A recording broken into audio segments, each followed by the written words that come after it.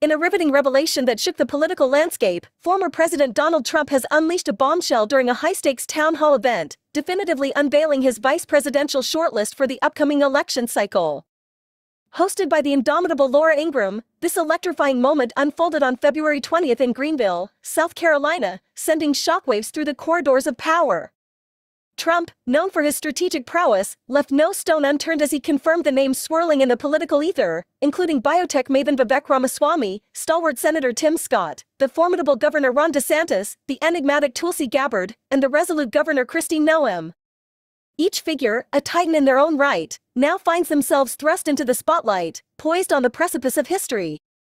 But amidst the fervor and speculation, Trump offered a sobering reminder: the choice of a running mate, while significant, may wield less influence than commonly believed.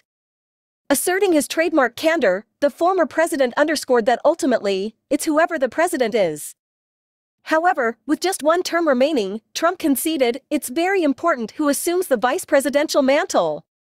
Yet, amidst the charged atmosphere, one notable omission reverberated: former UN Ambassador Nikki Haley. Once touted as a contender, Haley now finds herself relegated to the political sidelines, with Trump unequivocally declaring her absence from the ballot.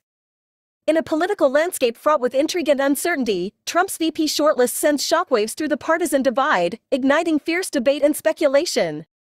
As the nation braces for the impending showdown, the stage is set for a battle of epic proportions, where every move carries profound implications for the future of American democracy.